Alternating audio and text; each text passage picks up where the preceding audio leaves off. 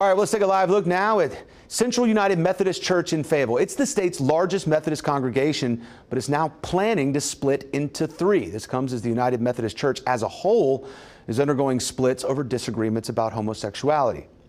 Now, the church's executive director says the main congregation of the Central United Methodist Church will stay at the building on Dixon Street and College Avenue. It's going to have a more progressive theology and a new pastoral staff. Now, Wesley Ministry, they're going to stay part of Central United. And the current pastoral staff will move and create a new church called Christ Church this summer. Genesis Church, though, it will be spun off in its own independent, non-denominational church. It will keep the property, though, it has been using.